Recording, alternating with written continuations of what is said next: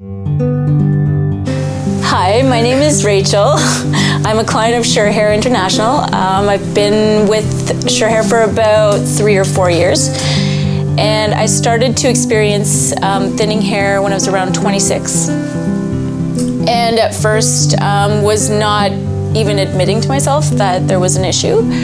But I started to get increasingly uncomfortable with it, and it started to affect my confidence and my comfort level in social situations a lot.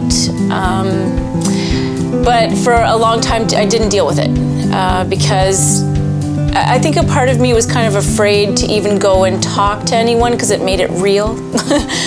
And I was slightly embarrassed to go and talk to people about it too. But when I did, it ended up being a great decision for many, many reasons.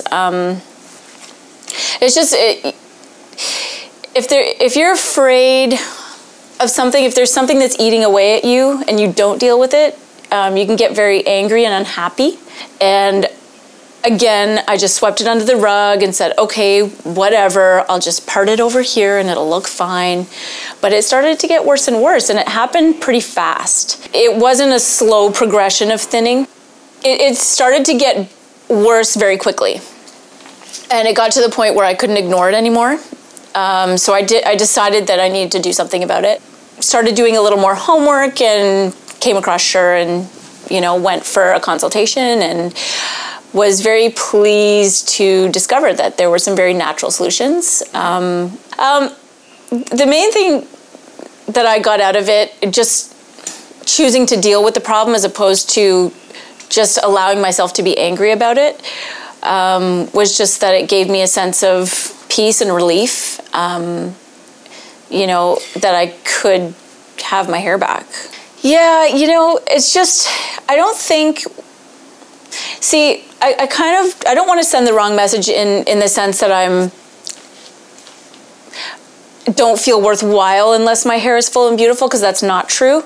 Some people might get sad, some people might become introverted, remove themselves from social situations, but I was just ticked off. And that's not a good way to live. Carrying that feeling around with you whenever the wind blows, feeling self-conscious or feeling like, oh God, can people tell that my hair is thinning, that kind of stuff. I have gone skydiving with it. Really? Yes. That was another fear I was determined to conquer, skydiving. But I don't know, I've actually cliff dived with it. Really? Which is strange, because you'd think when you go straight down when you cliff dive, right? Yeah. So, and the water pressure would kind of just push everything up, and where would it come off? Didn't come off. How high did you jump out of curiosity? We were about, it's hard to say, maybe 40 feet up. But you can see, you can wear it up in a ponytail. Looks completely natural, feels completely natural. And I do all kinds of sports. I'm at the gym every day, I weight lift, I run. I've done martial arts in it. No issues? No issues, no. But I also did want to say to women that are just experiencing hair loss now, you've just started to experience it, it does get easier to deal with it.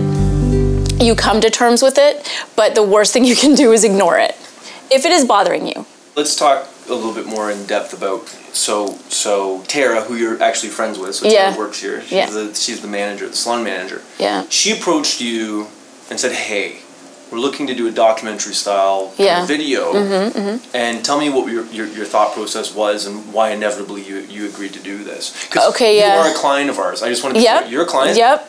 You long-term client. Yeah. You're not being paid to do this. Nope. You freely decided. Yes. Yeah.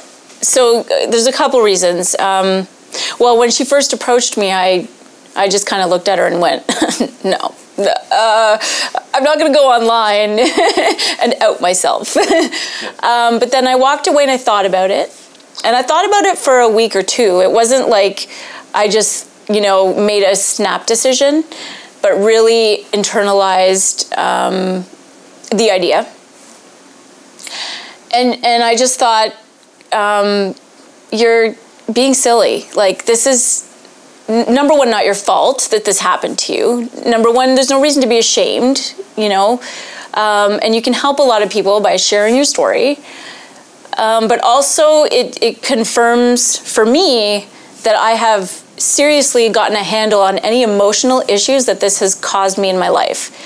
Being able to sit here and talk to people about this and show them what's happened and the actual process of removing the system and putting it back on, that is, it's full exposure. And it was initially something I thought, no way in hell I could do that. But it's not that big of a deal. At the end of the day, it's just one more problem that needs solving. It's just, it's one less thing to worry about. One less thing to worry about, exactly. And you want to go about your life worrying about real things, like, you know, maybe helping people in foreign countries or doing community work or just being a good parent. You don't want to be sitting there stewing over your hair. Of all things, it's just hair. Yep. It pulls focus from the things in life that really matter. If you don't deal with it and it does bother you, it's all consuming. And if there's something about your appearance that you're unhappy with and that's preventing you from reaching out to people, being social, being confident at work, then dealing with it is, you know, even though it might be embarrassing, it might be scary, dealing with it is going to give you a better life in the end, right? That's really what it comes down to. Yeah. And, you know, I'm not going to lie, like there was a lot of apprehension and a lot of fear, you know, doing this today, showing people my monk look. But yes, I'm extremely proud of myself for doing it. When I walk out of here today, I'm a different person, I'm stronger, and I've defeated this. To me, that is the absolute best. As a closer, don't let your self-worth diminish over this. It is not worth it. This is just hair. But at the same time, I understand you want to look good, you want to feel good, you want to have that outward confidence.